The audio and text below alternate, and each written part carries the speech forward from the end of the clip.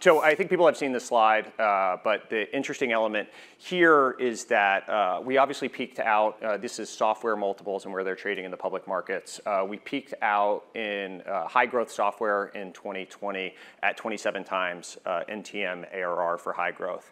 I think what's interesting here is this was kind of the canonical metric for a long time of valuing public software companies, right, as well as private businesses. The interesting point, I guess, in all of this is if you look, there's a tightening of spread that's actually occurred between high growth and mid growth. And it's gotten as tight down here as it exists ever between the difference between companies growing over 30% and companies growing 15 to 30%.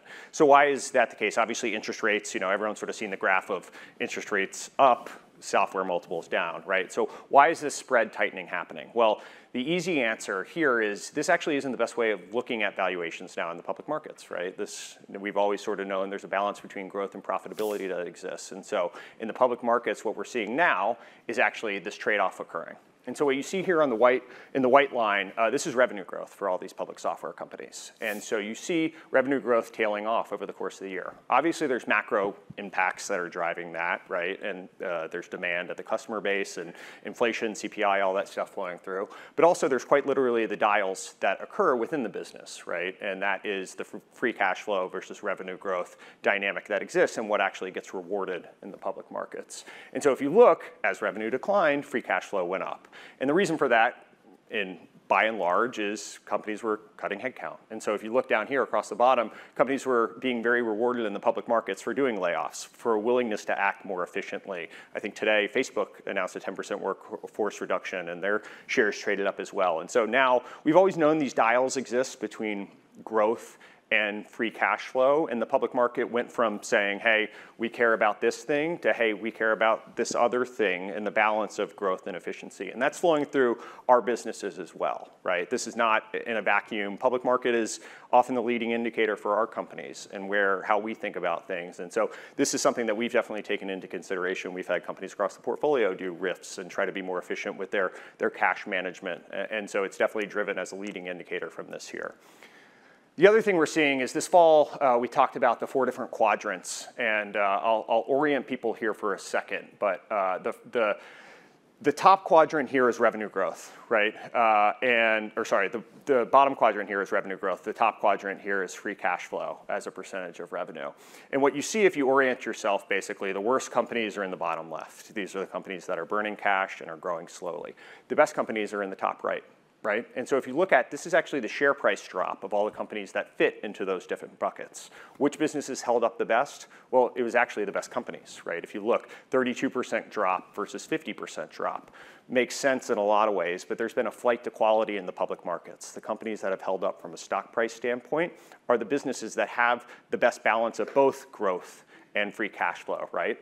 And this is something we're also seeing in the private markets as well. There's definitely a flight to quality of A-plus companies, and that's a place we've always wanted to invest in. We've always wanted to invest in the market leaders and the companies that we choose to work with, but we're seeing it more and more, and it's definitely reflected in the public markets. So here you see, again, the macro headwinds are starting to strengthen. And this is, again, the same basket of public software companies. And so if you look on the left-hand side here, these are the companies by quarter and whether or not they made or missed their numbers. On the right-hand side, this is where they were versus analyst estimates. And what's interesting is while you see analyst estimates and guidance continue to trend down further and further for these businesses, actually you saw a slight uptick in Q3 of companies beating their number. And this is, at least anecdotally, something we're seeing in the private markets as well, that perhaps Q3 was the bottoming out of the macro dynamics, and people were taking their medicine more and more. We definitely saw some of our portfolio companies revising plan with the intent of beating those numbers later on. And so I think this trend of companies guiding lower and lower and realizing the macro impact that's flowing through their business with the hopes of beating those numbers later on, it's possible that this is the bottoming out of what we're going to see, at least from a macro impact standpoint in the public markets. And I think, again, that all of that stuff flows through to our business as well on the private side. The good news here is that while software spending at a macro level is slowing in growth, it is still growing, right? And so this is growth expectations from CIOs and IT professionals and what they expect to grow. And so even in this major pullback, right, we're seeing growth decline for sure, but we're not seeing declining numbers. And so there still is the growth rate from where it was in the peak of Q3. Yes, 1.6% is meaningful dollars, but again, these are trends that we're investing behind that we think have major growth potential. And even in this very uncertain environment, in these uncertain times, we feel like the macro tailwinds are still at our back, and we're gonna see this digital transformation play out over the course of the next 2, 3, 4, or 5 years.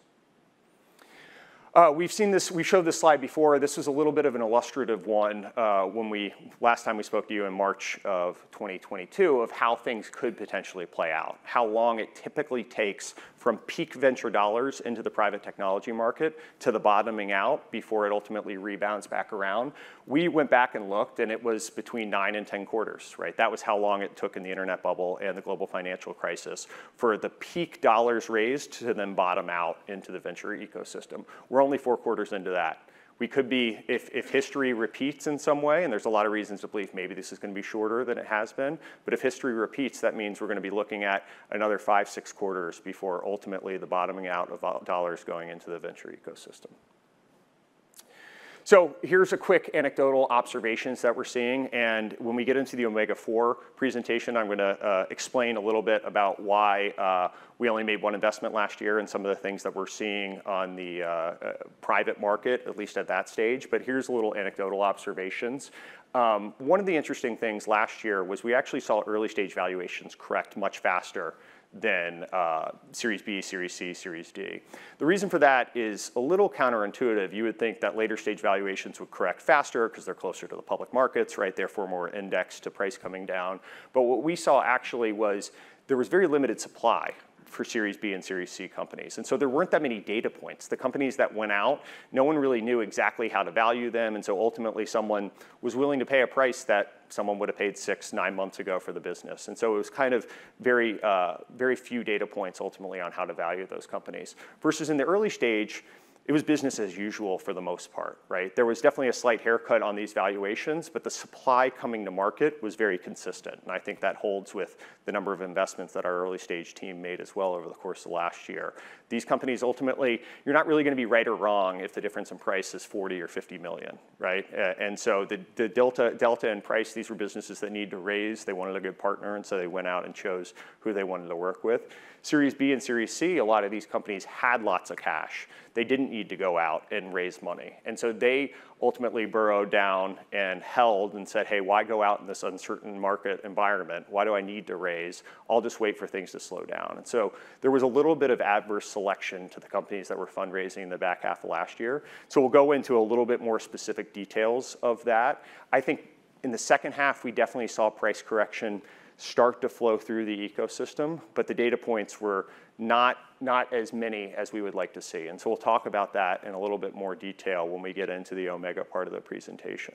So 2 principal reasons of why we didn't invest more in 2022 here. So number 1, the valuations. We'll talk about this in more detail, but there was an unprecedented disconnect between valuations in the public markets and those that we saw in our core market of Series B and Series C.